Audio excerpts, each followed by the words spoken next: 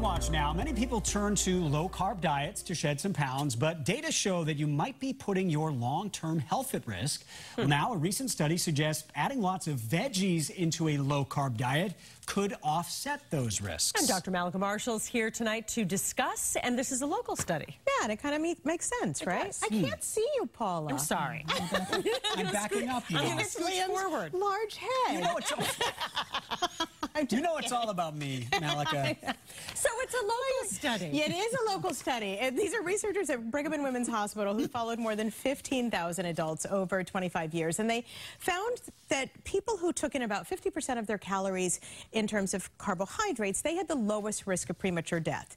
However, among the people who chose to eat a low-carb diet, those who chose mostly animal-based proteins and fats like chicken and beef and pork and lamb and cheese, they actually had a higher risk of premature death, whereas those on low-carb diets who chose plant-based proteins and fat from things like veggies and peanut butter and nuts and whole grain breads, they had a lower risk. So if you're going to be on a low-carb diet, it's really good to try to incorporate some of those. You're going to go chicken all the time? Yes. Some broccoli with it. Exactly. Got to have your veggies. And another reason for pregnant women to eat fish, because it could optimize your baby's eyesight and brain function.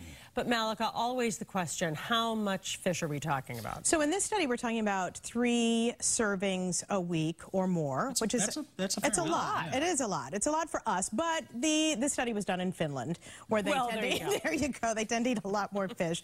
So they looked at babies whose moms tended to eat the highest amount of fish, and they found that they tended to do better on vision tests. Now, it's thought to be due to the fatty acids, which are really important for nerve cells involved in eyesight and communication between neurons or brain cells. Pregnant women are currently encouraged to eat some fish in their diet, but they're also told to stay away from fish that are high in mercury. Right, mercury. So before Salmon you change your diet... Are those both high in mercury? Salmon and tuna? Salmon actually tends to be pretty good. Okay. Things like king mackerel, there's a whole list. So talk to your prenatal provider before you change your diet and before you start, Figure out how much fish to eat. Exactly. Fun fact. Yes. Liam's ancestors are from Finland. I am. Almost half Finnish. Almost half Finnish. And apparently I have a big head. Do they have big heads? They do have big heads. They do. Well, there you go. I never heard that, but there you go. Dr. Mallika, Thank you very much.